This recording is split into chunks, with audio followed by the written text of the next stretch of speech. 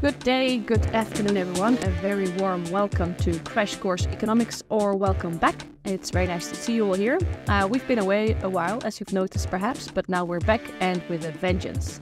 So today we'll feature the first webinar of our fourth Crash Course series, and it will be on Rentier and Monopoly Capitalism. I'd like to ask you to introduce yourself in the chat, so perhaps you can just state your name there and where you're based and where you work at. My name is Sarah. I'm a project manager at the Sustainable Finance Lab and the Transnational Institute, and I will be today's host together with Rodrigo Fernandez, who is a researcher at SOMO. And behind the scenes, we have Jeremy Krolsmith, a web developer, and Jenny Bonnebecker, a communications officer at SOMO, who are working very hard to make this webinar into a success. So before we start, I'll just briefly tell you what Crash Course is, in case you're new. So we are a collective of engaged activists and experts from a number of organizations, and we united at the start of the pandemic, the COVID crisis, in order to understand how that crisis changes the world and to reflect on challenges we're facing, and also reflect on possible solutions. We're a bit, of course, beyond COVID, so reflecting on contemporary problems now, and we're a platform designed to open up a debate on how we can move out of the multiple crises we're facing towards achieving social, economic, and ecological justice for all. To do that, we're inviting global experts to break down complex issues and make them accessible to you all, so that we can shape our economic system in a just and democratic way, because we first need to understand the world before we can change it, of course. And our goal is to democratize knowledge and give you the necessary tools to change the world. So this time we'll be discussing how a few corporate giants gain significant control over market access technology and resources, allowing them to extract increasingly substantial rents, to the detriment of smaller competitors and us users, while undermining more stringent regulation and also our democracies. And we'll have a series spread over a couple of months, so there will be at least 4 webinars in this series every 2 weeks. And in each webinar, we provide you with 1 hour of crash course on a specific subject that makes you understand our contemporary economy and society, in this case, Rentier and Monopoly Capitalism, a bit better. And you can watch all of our former webinars on our website, crashcourseeconomics.org. And of course, there will also be a recording and a podcast, as always, of this webinar. Rodrigo, can I kindly ask you to introduce this series? Yes, Sarah, thank you. Maybe to go back, we started out in the middle of the pandemic, and we started with a series on monetary policy and central banks and ideology, basically to try to understand how finance capitalism was saved from itself again. And then we continued with a second series on the debt crisis, the ongoing debt crisis, decades long in the global south, and what type of radical solutions we're circulating today. The third series, and this is basically where we continue, was a series on big tech, techno-feudalism and democracy. This time we will explore monopoly capitalism, rentier capitalism, and more broadly, we will look at how it is manifested across different sectors. So today we will look at big tech. Next time with Brad Christophers, we will look at the world of asset managers. In the episode afterwards, we will look at pharma, big pharma, and then we will continue in looking into the institutional history of competition policy in the EU and how, monopoly capitalism came to be by design. So, Sarah, would you like to continue? Yes, thank you, Rodrigo. So, just to briefly highlight the setup of this webinar, Rodrigo will shortly introduce today's speaker, and thereafter he and I will interview the speaker for about half an hour. And then we have a round of questions from your side that will be read out loud by Rodrigo and me. So in total, it's 1 hour. And regarding those questions, you can put your questions in the special Q&A tab or window, which you will find at the bottom of your screen. So during the webinar, if you have any questions, just put your questions there. And you can also upvote questions if you like certain questions. So with the thumbs up, and in that democratic way, the most upvoted questions will appear above in our screen. And we'll make a selection based on those questions compatible to what we have already asked our speaker. Back to you, Rodrigo. Yeah, so we are very happy to introduce the speaker of today, Cory Doctorow. He's an activist and writer and his writing is all over the place on the internet, and his work includes children books, fiction and non-fictions. He's also known for his website, pluralistic.net. He works at the Electronic Frontier Foundation and is affiliated to a handful of academic research centers. So without any further ado, I would like to ask Cory to, he's already there. Well, thank you for being here. I would also like to make clear that it's a few minutes past 7 o'clock where you are at, and you have to leave a bit before the end of the hour, so everyone knows. So Cory, thank you for being here. If it's okay with you, I would just like to jump right into it. That's great. Let's do it. Let's do it. Okay. So you have written a lot of stuff, but most questions will be about this book you wrote, came out with Verso. So in this book, I really enjoyed reading it. You go back to tales of some very old technologies, such as cable TV, VCR, Roman IBMs. chariots. There's a passage on Roman chariots too. That's also that the path dependencies of Roman chariots into space technology even, and so all of these, from all of these different stories, you basically deduct some sort of a theory of interoperability, of how interoperability was at the heart of destroying a sort of a dominant player, each in its own context. And so to quote a passage from your book, you state, the technological world we inhabit today was profoundly shaped by the ability of newcomers to hack interoperable add-ons, plugins, and features into the technologies that came before them.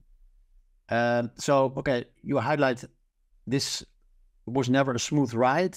Monopolists always resist.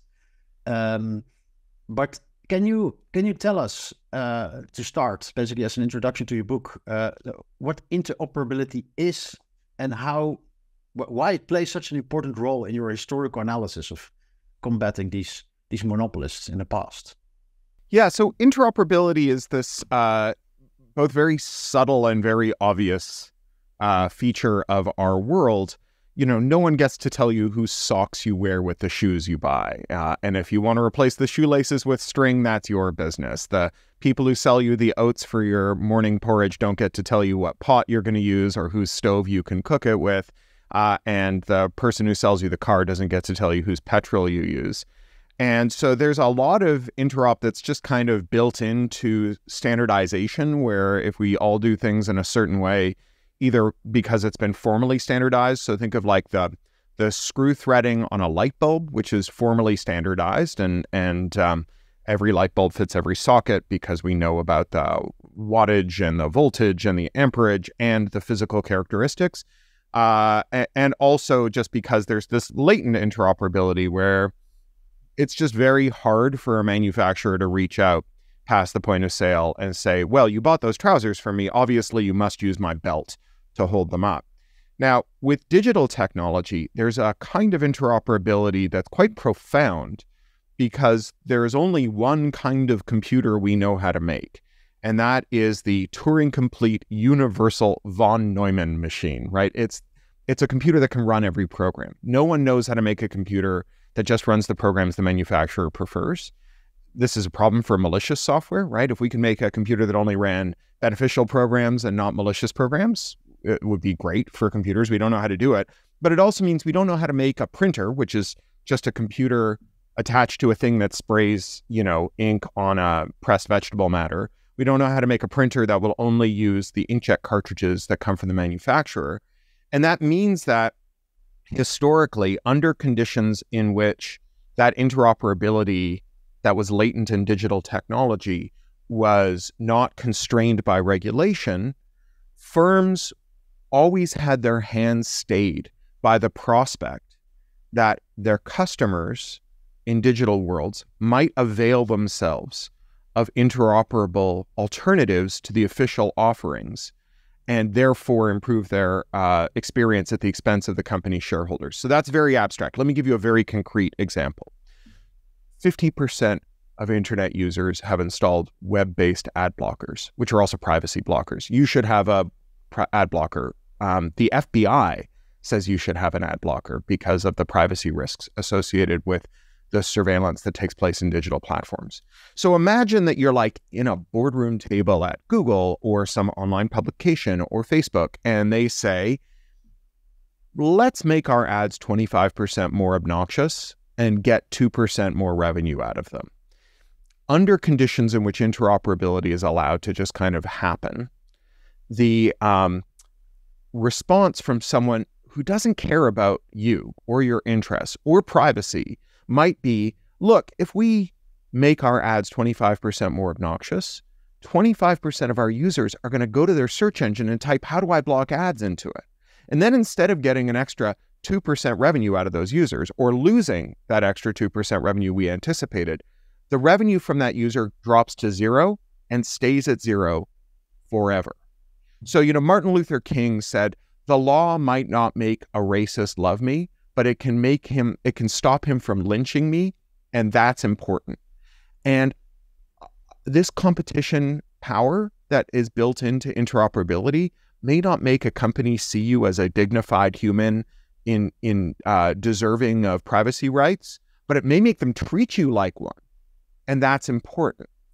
And so what has happened in the years since, as these firms have grown more concentrated, as the ability of interoperators to, and I use this word knowing how ironic it is, to disrupt the tech firms that dominated, as that has been drawn down by law and policy, you have seen tech companies create durable advantages that historically would have been broken by interop. So, when IBM was selling mainframes, they sold the mainframes below cost, and then they gouged their customers on printers and tape drives and keyboards and screens and all the other stuff that plugged into the mainframe.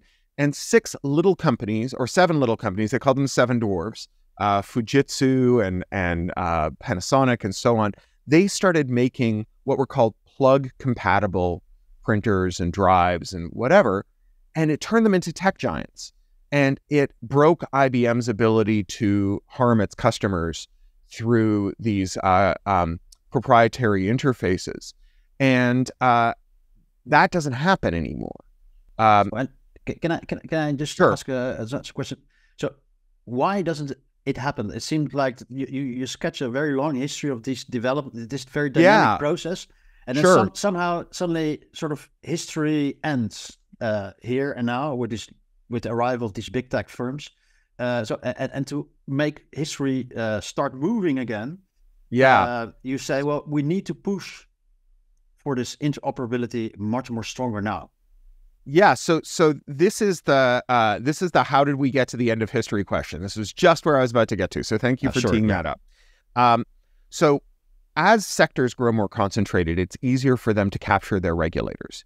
And we normally think of regulatory capture as the escape from regulation. So if you think about big tech companies today, they're very inbred. They kind of all got these Habsburg jaws, right? Because they've gobbled each other up, and they all speak the same language because they're all basically related to each other. You have executives who start their career at one firm and go to another and then go back. And, when you look at the C-suite of the top 5 tech companies, it looks like the family tree of the Spanish royals, right? They're just like, they're all intermarried, right?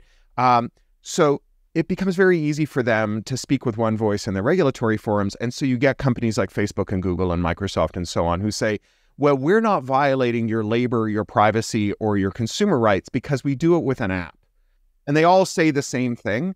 And so the regulators are like, well, this is the consensus position. It's not a privacy violation if you do it with an app.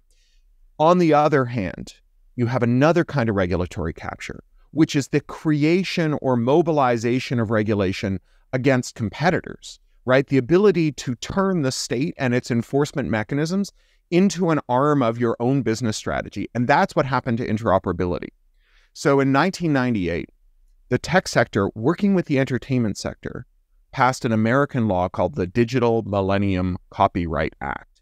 Section 1201 of the DMCA makes it a crime to bypass what's called an effective means of access control, right? So this, if you know anything about technology, the term you've probably heard for this is digital rights management. Like you might remember back when DVD players first emerged, you couldn't buy a DVD in America and play it on a European player. That was digital rights management. And there was like this layer of code that stopped the DVD player from playing the DVD. Remember, we only know how to make Turing complete universal von Neumann machines. We don't know how to make a device that is incapable of playing DVDs from America. We only know how to make a device that refuses to play DVDs from America. And to stop you or firms that might act as your proxy from reaching into this device that you own, it's your property, and reconfiguring it so that it will play devices from America, we had this American law, the DMCA. And initially, it applied to a very small number of products because only a very small number of products were intrinsically digital. And digitization was expensive. The microprocessors were expensive. Today, it's metastasized.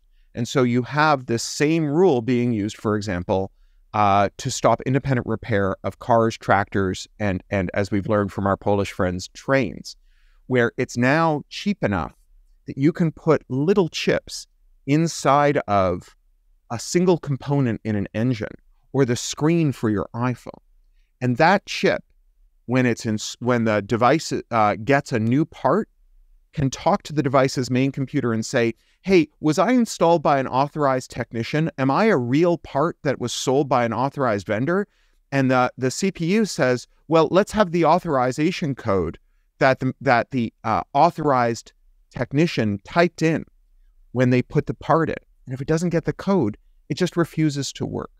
And so this law came in the United States. It became exceptionally broad. It now applies to every domain. We have it being used, for example, to stop people who have type 1 diabetes from modifying their glucose monitors so that they can connect to another vendor's insulin pump, right? So, very intimate, very important stuff. During the lockdowns, Medtronic, which controls all the ventilator sales in the world, they're a med tech monopolist that is nominally European. They did a reverse takeover with Ireland so that they could avoid tax. So this European company uses the same technology, parts pairing, to stop independent technicians from fixing ventilators.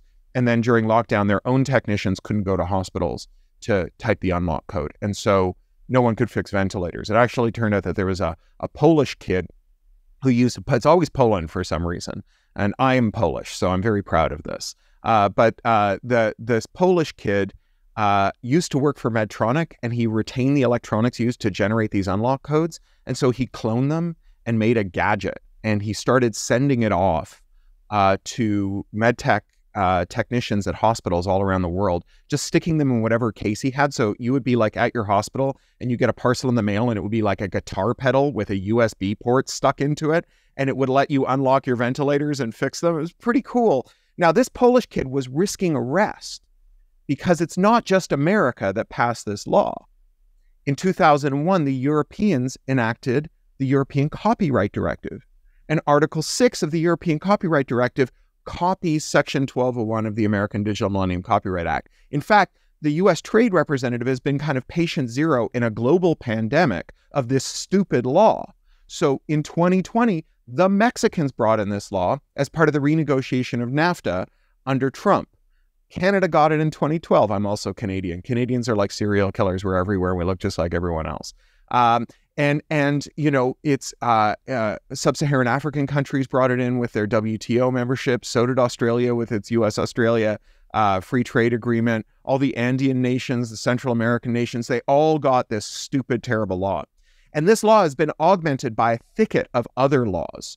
So tortious interference with contract, right? My user agreed that they would only use official repair depots, or that they would only run apps that came from my app store, or that they would only use ink that came from me. And they did that by like breaking the shrink wrap on a box, or by clicking I agree on a installation disk or a web form. And when they did that, they formed a contract with me. And when you enable them to violate that contract, that is a tortious interference with contract. You also get things like trademark claims, copyright claims, patent claims, trade secrecy claims, non-compete and non-disclosure claims. All of these things kind of wrap around these devices. And the way that these rules are constructed by the technocrats who create IP law, they're each of them supposed to have a little escape valve, right? Like trademark only covers what's called, or only covers deceptive uses, right? So it's not a trademark violation to say we fix iPhones if you really fix iPhones. You don't need Apple's permission to hang that sign in the window of your shop, because the point is to protect consumers from being tricked. Now, if you don't fix iPhones and you put "we fix iPhones" in the window, Apple can stop you, right? But not if you're using it to faithfully and accurately describe the thing the trademark is in.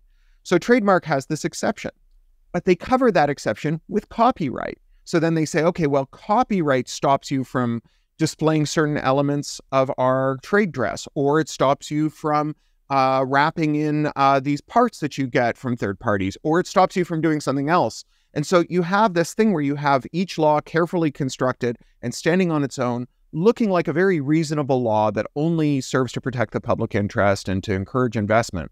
But when you layer one IP law in front of the other, what you get is that the safety valve in this law gets plugged up by this law. And then this law's safety valve gets covered up by that law. And you end up with this thicket that goes around these products so that they can decide who can compete with them and how. And in fact, that's the real definition of IP law, right? People argue about IP law all the time. They say, oh, it doesn't mean anything. Do you mean trademark or copyright or patent? Describe what it means. Don't just say IP law. That's lazy. But when a corporate executive says IP, like we have IP, or what IP do we have, or our IP is valuable, what they mean by IP is actually quite precise. They mean that we have found a way to mobilize the state to allow us to reach beyond the walls of our firm and control the conduct of competitors, customers, and critics so that they can't Cory, if I may come in here, undo the bad things we do. Because I think, you're already getting into legislation. That's something we really want to talk with you about in a second. I just wanted to say that all the examples you give really highlight how all-encompassing and relevant the digital world has become, right? So Sure. Also in your book, you state that the fight for a free and fair and open digital future for us all that's equitable and democratic, it's not more important than any of the other fights to achieve social justice, but that it is foundational. So it comes, it's primordial. It comes before the other fights, so to say. And that's the terrain in that respect on which our futures will be fought. So can you explain a bit more why you think this is the case, but also what it implies for social justice movements such as ourselves?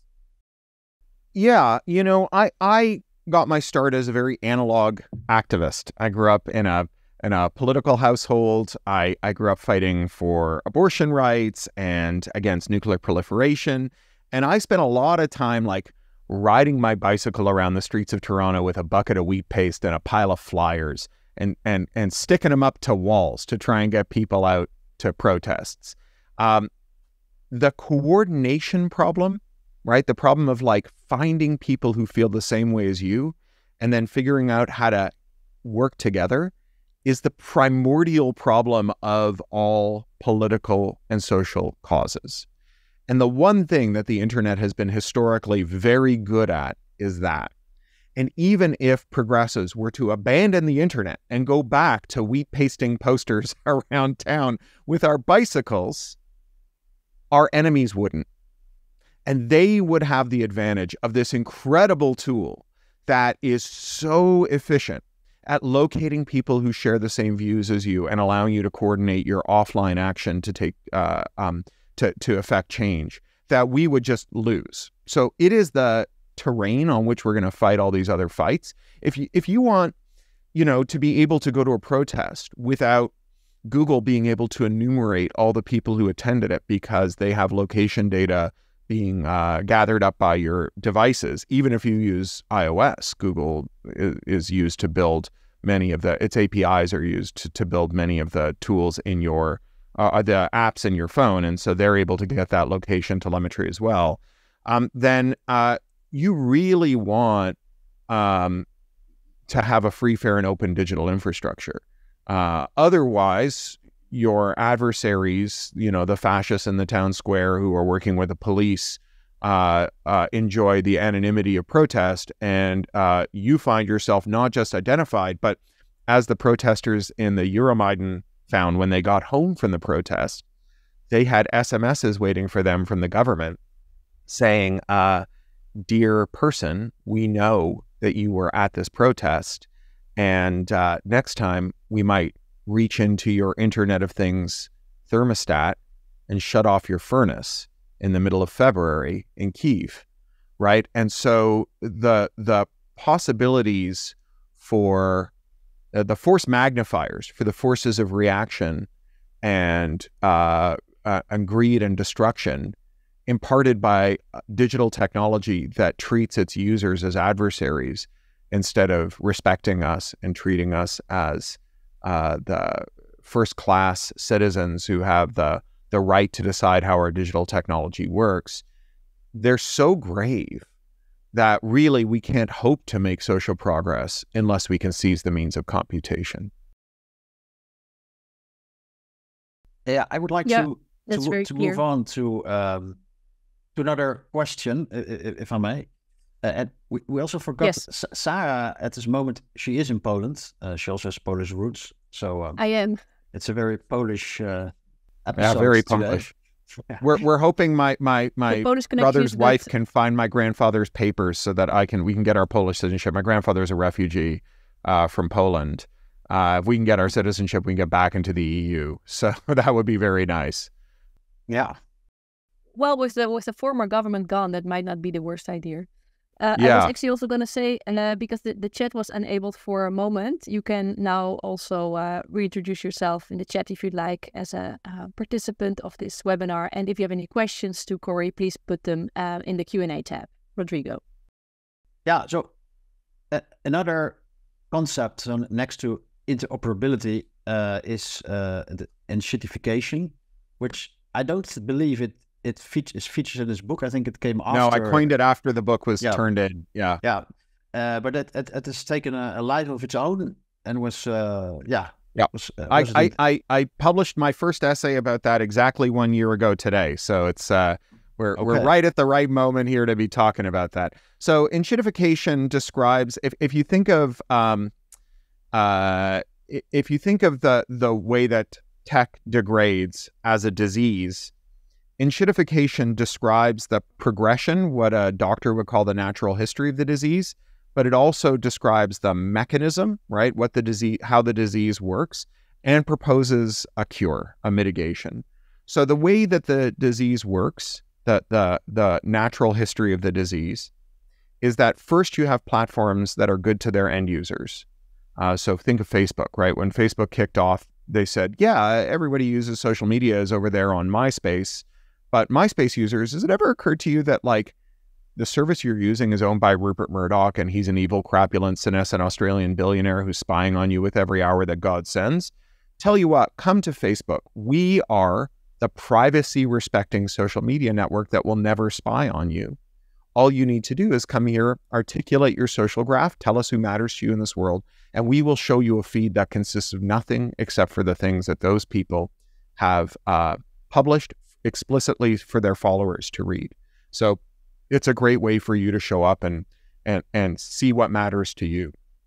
And so the users piled in, and when users join social media networks, they lock themselves in. So technology has lots of ways of locking people in. So you can do this with this digital rights management where you can say, you've bought thousands of euros worth of videos from this service, so you can't leave the service because the digital rights management stops you from converting them. So they'll play on someone else's apps. And so you just have to keep using the service or give up the media. But with social media, it's much easier.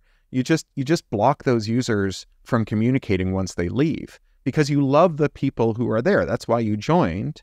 And you can't all agree on where to go next because you have this thing, the collective action problem. You and 6 of your friends can't figure out what movie to see on Friday. What chance do you have when it's 200 of you? And some of you are on Facebook, not just because you like each other, but because that's how your kid's sports league organizes games, or how people who share the same rare disease as you support each other, or how your customers communicate with you, or how, you participate in other things that matter to you, like connecting with relatives from diasporic populations. So, my family who are in like Uruguay and Poland and Russia, they're all on like messaging tools. And so that's how we stay in touch with them. And so once those users are locked in, Facebook knows that they can treat them worse and they won't leave, right? So long as the worst treatment is better than leaving behind all the people you love and matter to you, they can treat you worse. And so they start to take away that surplus from you and they give it to business customers. But you also use the notion of switching costs. So basically, so the switching costs, the switching costs is all of your family, right? If it's DRM'd media, it's all of your media. If it's so in the United States, there's just been a rule promulgated about banking where with one click you're going to be able to change banks. Because the switching cost for banks right now is like all of your payment history, all of your preset payees, all of your regular bills, and so on. And so that's really hard. It's a lot of work to move that over to a new bank. And so there's a new rule from the Consumer Finance Protection Bureau where with one click, you can just move all that from one bank to another. And so that means that if a bank offers you even $1 more per month in interest or lower fees, you can take advantage of that dollar without any costs. But as it stands now, it's hundreds of dollars worth of labor for you to change banks. And so your bank can charge you hundreds of dollars more than a rival bank, and you'll probably still stick around because the amount of work that you'd have to put into switching is too high. So switching costs are a really important way to attain lock-in. And so once the switching costs are high enough, Facebook turns to its business customers, it turns to advertisers and says, we lied to these people when we said we weren't going to spy on them. We're spying on them from asshole to appetite. Give us a few dollars and we will target exactly the people you want to target. And we've got a whole building full of engineers who are going to fight ad fraud and make sure that, every dollar that you spend is going to an ad that's seen by a person that matches your description. And to the publishers, they say, you remember when we told these guys that we weren't going to show them anything except the stuff they asked for? That was also a lie. If you post just excerpts from the content on your website and a link back to your own website, we'll just like cram it non-consensually into the eyeballs of people who never asked to see it. That's going to be a traffic funnel that'll go to your website. You can monetize those users however you want. And so one of the things about digital platforms, that's this Turing complete universal von Neumann machine, is that they're very flexible in a way that analog platforms are not. And this allows the firms that run digital platforms to change the underlying business logic really quickly. So, with Uber, every ride that a driver is booked for pays a different rate, right? And they're titrating the rate based on their expectation that the driver is willing to drive based on previous experience and observation of all the driver pool. And so two drivers might get paid a totally different amount for the same ride because this driver is more selective and Uber wants to make them less selective. So they offer them a pot sweetener with the theory that if they start taking rides more regularly, that whatever else they're doing that allows them to pay their bills, they'll jettison because Uber looks like a good deal. And then Uber can slightly turn the rate down. And if they become more selective, they can turn the rate up. This is what Facebook did to the publishers. They started requiring more and more of the article to be posted in order for it to be recommended or shown to your subscribers. So it becomes more and more substitutive. It becomes more and more of a commodity that lives on Facebook rather than a traffic funnel back to your own website. And when publishers balked, when they pulled back from using Facebook and posting content, the algorithm could notice and start to promote their material more. And then as they became less selective, it promoted the material less. So you're playing this like, you're like a fish on a line, but the fisherman is this like tireless robot. And so they eventually exhaust you until all your content. You also seem to suggest it is a sort of a life cycle. It's also part of the sort of the rise and fall. So what role does it play in the fall? I mean, will people suddenly... So I'm getting there. So once the advertisers are locked in, once the publishers are locked in, this twiddling starts to shift the value in the system, the surpluses that had accrued to or had been allocated to publishers and advertisers back to the platform so that the advertisers pay more, but their ads are worse targeted. Procter & Gamble was spending $100 million a year on these surveillance ads, these programmatic ads. They dropped that spending to zero, and they saw no change in their sales because most of those ads weren't either weren't reaching people at all or reaching people that didn't match their targeting. Publishers now find themselves having to put the whole article online and not even put a link because it might be malicious. So then you have this very brittle equilibrium where users' feed consists primarily of things that are being paid to be there, right? Ads and promoted content. Advertisers and publishers who are paying those fees to fill up your feed are getting less and less value for it. And the shareholders are extracting as much as they can based on their estimation of just what minimum quantum of value needs to remain as a residue in the platform to stop those users from saying, hang the switching costs, I'm leaving. And the thing is that equilibrium is very brittle because the difference between I hate this place, but I can't leave, or I hate giving them our money, but I can't stop because they're crucial to our business. And Jesus Christ, what am I doing here? I'm going. It's like razor thin, right? By definition, that's the equilibrium they want, the razor thin equilibrium. And so one privacy scandal, one live stream mass shooting, one whistleblower, people bolt for the exits. And when that happens, the platforms start to lose users. The collective action problem reverses itself. So if the reason you can't leave is because the other people are staying, then when those people start to leave, there's no reason not to go yourself. And so you get these snowball effect departures. That's what happened to MySpace. People started to leave and then everybody left. And so when that happens, the platforms, they do something that Silicon Valley, they call it pivoting, which is a euphemism for what you or I would call panicking. And so Facebook's pivot is like Mark Zuckerberg seeing his investors get really angry. They did a one-day sell-off of $250 billion of value for Facebook when Facebook had a bad quarterly report at the start of 2022. And he said, okay, we've got a new plan. Forget like arguing with your racist uncle on Facebook. My new plan is I'm going to turn all of you into heavily surveilled, low-resolution cartoon characters in a virtual world we call the metaverse that we stole from a 25-year-old cyberpunk novel, right? And that's the kind of beginning of the end. Now, these platforms can remain on life support for a long time because of their technological lock-in, but that technological lock-in is only enabled through policy, right? There's no way that they can stop you from finding a way to leave Facebook and stay in touch with your friends, right? When Facebook started, their pitch to MySpace users didn't stop with Rupert Murdoch is spying on you and he's evil, because what's the point of going to Facebook and just admiring their better privacy policy if all your friends are still on MySpace? Facebook gave you a bot. And if you entered your login and password for MySpace into that bot, it would go to MySpace several times a day and it would grab all the messages waiting for you on MySpace, pretending to be you, come back to Facebook, stick them in your inbox. You could reply to them and it would push them back out to MySpace, right? That was adversarial interoperability. And if you tried to do that to Facebook now, they would bomb you until the rubble bounced, right? They'd use Article 6 of the Copyright Directive. They'd use tortious interference. They'd use all those IP theories to stop you from doing unto them as they did unto others. And so this is so if the procession of the disease is first they're good to users, then they're bad to users and they're good to business customers, then they're bad to them and they're good to themselves, and then they start to collapse.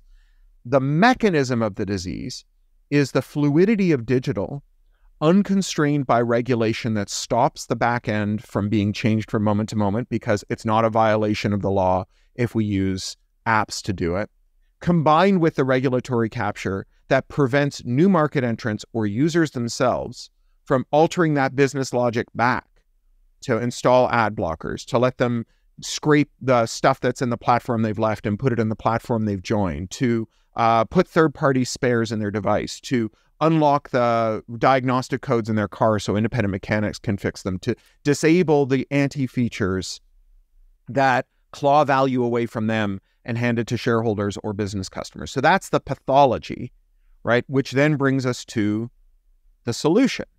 Because if the problem is that a drawdown of competition law enforcement created a heavily concentrated industry that was able to capture its regulators, to enable themselves to violate law on the one hand and mobilize law on the other, And if they were also able to gain power over their workforce through their competitive advantage, right? When there's lots of tech platforms competing for tech workers, a tech worker can say, look, I know you want me to enshittify this thing that I missed my kid's birthday party and my mother's funeral to build for you, but I refuse because that is a moral injury to me. The way you motivated me to sleep under my desk for 6 weeks to meet your stupid deadline was by appealing to my sense of duty. And my sense of duty says, no way, I'm not going to do it, right? That's gone now too, because a heavily concentrated industry has monopsony power, buyer power over the sellers of labor, over their workforce. And so the workforce now finds themselves in a world where, like Google, for example,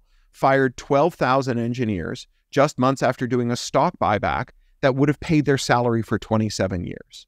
And so when a Googler says, I joined this because I didn't want to be evil, and you're asking me to do something evil, I refuse. Their boss doesn't say, oh, God damn it, you're irreplaceable, I guess we can't do it.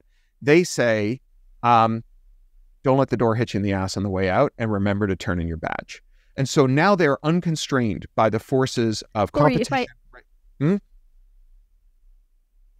Sorry, Sarah. If I may ask, because we're already getting a bit into the part of resisting, right? And how change happens, what kind of regulation we need. So we were reflecting a bit on your concept of enshittification, also wondering, does it have to do with the Marxist theory of Verelendung, saying first things need to get worse before they get better, right? I also see quite some questions in the chat on what will come after enshittification, what to do if you're a person working in a big tech company. But of course, you were also referring to the position that users find themselves in, right? And also the power they have to mobilize if at a trigger event they leave a platform, for example. And you're also referring to the situation of Facebook, which seems to be in decay, right? Because they're still trying to save what they have and they're maneuvering their way through with the metaverse. But the question is whether they will succeed in that respect. So could you say a bit more about the agents of change who will drive the demise of enshittification? So where does that process begin? Is it with the users? Is it with policy? What do you think of that? So the key to understanding the enshittification hypothesis here is that if a bunch of companies all start doing the same bad thing all at once, it's probably not a problem with the company. It's probably a problem with the environment that they operate in, right? So this is not about like bad people moving in to make bad choices that their predecessors wouldn't have made because they were good people. You know, Google got worse when Sergey Brin and Larry Page came back to oversee their AI panic, which they call their AI pivot. A lot of the big tech companies have seen a changeover in leadership. You know, Jeff Bezos gave way to Andy Jassy, but Amazon was enshittifying itself long before Jeff Bezos left. I think the difference is the constraint imposed by competition, regulation, self-help, and labor has slipped away. And so the answer is to reconstrain these firms. Remember Martin Luther King's quote, you can't make them like you, but you can make them not harm you, right? And that's important. Like they still might view you as a chicken to be plucked, but if they can't do that without it costing them more than they get, and if you have available to you self-help measures that allow you to directly resist the bad choices they make, then you will live in a better internet, right? An internet better suited as a staging ground for all the other fights that we need to fight than we live in now. And so these are systemic problems. They require systemic solutions. And the four systemic solutions that we need address those four factors: competition, regulation, self-help, and labor. So competition, we're actually seeing historic changes in the enforcement of competition law. So European competition law is basically American competition law. Europeans hate it when I say this, but it's true. During the Marshall Plan, the technocrats who were enforcing and building American antitrust law came and helped European countries reconstruct their legal regime with competition law that's very closely modeled on American law. And American law and European law, therefore, both have this idea that when firms get too big, they constitute a danger unto themselves, right? That they are too big to fail and too big to jail. And that abuse of dominance and harmful dominance should be the central organizing tenet of antitrust enforcement. But starting in the neoliberal era, so starting you sort of Helmut Kohl / Augusto Pinochet / Ronald Reagan, Brian Mulroney, and Margaret Thatcher, we started to shift the theoretical basis for this. The Chicago school, the neoliberal school, promulgated this idea that the way that you should interpret a monopoly is primarily as evidence of efficiency. If everyone shops at the same store and buys the same thing when they get there, it's because the store is doing something right, not because they're cheating. And so we effectively stopped enforcing antitrust law in the early 80s. And now we have monopolies in every sector. And so it's, a European company called Luxottica Essilor owns every eyewear brand you've ever heard of. Bausch & Lomb, Dolce & Gabbana, Oakley, like literally every brand you've ever heard of. And they own all the high street stores that you shop at. They own Specsavers and LensCrafters and Sunglass Hut. They own the factories that make more than 50% of the world's optical lenses. And they own the largest eyewear insurer in the world, IMED. And they've raised the price of glasses 1,000% in the last 10 years. Every sector looks like this. There's 2 companies that make all the beer, 2 companies that make all the spirits, 4 companies that do all the global sea freight, 1 company that does all the professional wrestling, right? Every sector looks like this. They all got there the same way. They gobbled up their competitors because we stopped enforcing antitrust law. And anyone that wouldn't sell, they used the access to the capital markets to sell things below cost until their competitors went out of business, and then either bought them up for pennies on the dollar or just watched them go under. Also a violation of antitrust law. So the good news about this is that on the one hand, all we have to do is enforce the law. And on the other hand, the constituency for enforcing the law is very broad, because you might not care about big tech, but you might care about beer or professional wrestling or eyeglasses or whether ships keep getting stuck in the Suez Canal, right? So that coalition is very broad, and we are seeing a global, historic, generational change in the enforcement of this. And I think a lot of the enforcers doing this, Lena Khan at the FTC and Terry Breton and Vestager in Europe and so on. But I think that we should understand them as avatars of historic forces, right? That like, if it were, again, as with when the firms all go bad at the same time, that's a social phenomenon, not a matter of individual choices made by managers. And when enforcers all wake up and put on their big boy pants and start doing stuff at the same time, it's not just a reflection of their moral character. It's a reflection of the political moment that we're living in. So this is very good, and we should back them because the forces of monopoly really hate them. Lena Khan has been the subject of 80 negative editorials in the Wall Street Journal in 2.5 years that all say she's an idiot that's not getting anything done. And I'm sorry, Rupert Murdoch's editorial writers do not write editorials about you 80 times over if you're not doing anything, right? The 80 editorials tells you she's doing a lot. So they need our political support. This is a historic moment where political parties actually can be leaned on to back the play of competition regulators. Cory, if I may. Sure. We have 10 minutes left. Sure. And there's people that... Well, let me run down the rest really quickly then. Okay. So 2, we need to make sure that when we build regulations that they're fit for purpose and can be administered. So look at the Digital Markets Act, which bypasses the Irish courts where all the GDPR cases went to die, because Ireland's a crime haven. And so, because they have this tax shelter, this tax haven status, they don't want companies to leave, so they become a regulatory haven. So the Irish Data Commissioner just ignores privacy claims against big tech. So with the Digital Markets Act, you can just go to the federal court. So that's 2. We need regulation that is designed for administratability.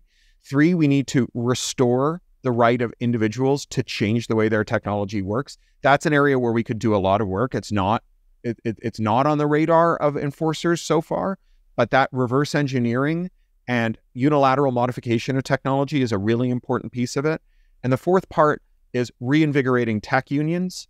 And in Europe, we're a lot further than we are in the United States. Anyone who's watching the solidarity strikes just destroy Elon Musk in the Nordic countries knows the role that tech unions can play.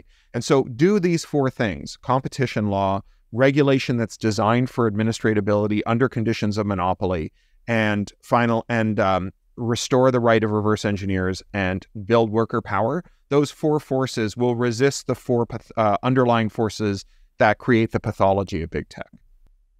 Well, thank you. And hopefully get history moving again and make interoperability do its magic again. There's a lot of questions that we would like to ask, but time's short. So I think it's good. It's best now to move on to some questions of participants. Sarah, is it okay if I just start with a question? Do you have something particular in mind? Otherwise, no, I think that's good. It's really up to the audience now. And just like to stress, if you like a question, you can upvote it. Yeah, Cory, you can look at the questions yourself at V&A. So I'll start with this question just in front of me from Annabelle Arias. Hi, thank you for such an enlightening conversation. I would like to know if you have an opinion about the lawsuits that was filed last year against Meta by some states in the US. I don't know. Yeah, so this is Meta is harming its users through sort of quasi-mystical mind control technologies. That's basically the theory, that by using big tech, they can figure out how to stick you to the platform, or using big data, they can stick you to the platform by analyzing your psychiatric characteristics and then targeting you for certain things. And, this is the, my grandpa is a QAnon because Facebook is a mind control ray theory, or my kid is anorexic because Instagram has a mind control ray. I think the research on it is really poor, but I don't think it matters, because if you think that the problem with Facebook is that it made your grandpa racist or your kid anorexic, or that TikTok is spying on Americans for the Chinese, or, things that I do take seriously, like, the surveillance enables financial discrimination against racialized people in lending products or hiring, privacy invasions allow for the creation of deepfake non-consensual pornography. All of those things share a common nexus, which is privacy, right? Not that Facebook is showing you the wrong content, but that Facebook is learning things about you in order to show you the wrong content. And the cool thing about this being a privacy matter, rather than these sort of mystical things that we attribute to Facebook, is that the constituency for fighting for a privacy law in the United States is much larger than the constituency for stopping Facebook from showing young girls the wrong content. And if we had a privacy law in the United States, they couldn't show young girls the wrong content because they wouldn't know they were young girls. They just wouldn't be able to do that kind of targeted stuff. And so the coalition for privacy law is actually much bigger and is unlikely to produce the anti-competitive outcomes that you would get from rules about how Facebook can organize its feeds. So if we say to Facebook, you must understand and organize your feeds in certain ways and moderate them in certain ways, you end up with a regime in which the compliance costs of that might stop smaller firms, cooperatives, places that are actually not trying to harm their users from entering the market. Whereas if we were to just create and enforce a muscular privacy law in the United States, which is a thing that everybody wants except for Facebook, we would actually address all of these problems anyway. And the United States has not had a broadly applicable new privacy law since 1988. The last big American privacy law bans video store clerks from sharing your rental history, right? That's how... If we move beyond the privacy law, but more, we go back to the questions, the larger questions we had before. There's a question from an anonymous user here who states, any advice on steps to take for people working for one of the big tech companies to solve these problems? Join a union. It's my only advice. Join a union. And if you don't have a union, inside out, organize a union. So you don't think there's an internal reform possible at the moment? Well, I think that whatever internal reforms are possible will require worker power, not individual power. The age when you could go to your boss and say, I will quit if you make me make our technology evil, that's over. What you need to do is have you and your colleagues all have the legal right to down tools and prevent your employer from building that technology through strikes and not through you individually going and bargaining with your boss. Your boss will just fire you. You need a union. And do you see good examples of that currently? Yeah. So like the Kickstarter union's done a whole bunch. We're seeing some of the big one, of course, would be not in tech, but in entertainment, where the screenwriters just kicked the studio's ass. And, you know, they did it not through, this is really important, not through copyright, which is really just kind of a neoliberal alternative to labor rights, where we say, hey, artist, you're a small business person, and so you have a right that you can sell, like this vendable right, and that's how you'll maximize your utility or your benefits from this economic arrangement. And the reality is that, like, artistic workers have no bargaining power. Giving more copyright to artistic workers, like the right to decide who can train a model with their work, is just a way to give it to their boss, right? Their boss will just say, fine, like, you know, if you want to work for me, you have to bargain away that right that Congress or Parliament just gave to you. Otherwise, you know, you're fired.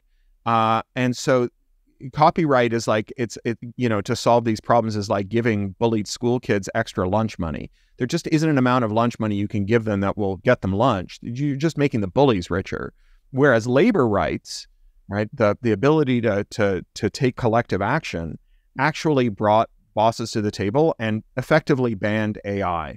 It didn't really, like, hypothetically, writers' rooms can still use AI. They just can't pay those writers any less if they use AI, which means that they're not going to pay for AI. Like the studios didn't want AI because they wanted better writing. They wanted it because they wanted to save money on writers. And if you can't save money on writers, they're not going to buy a single solitary enterprise site license for AI from OpenAI or whatever. Cory, I think on that note, we're coming to an end. There's still a lot of questions to ask, both from the audience as well as from the team here.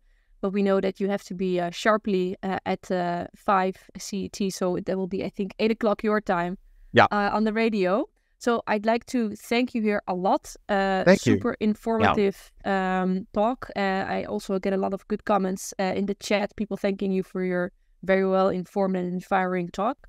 Thank you. The recording will be put online as well as a podcast version. That means that anyone can listen to it at any moment.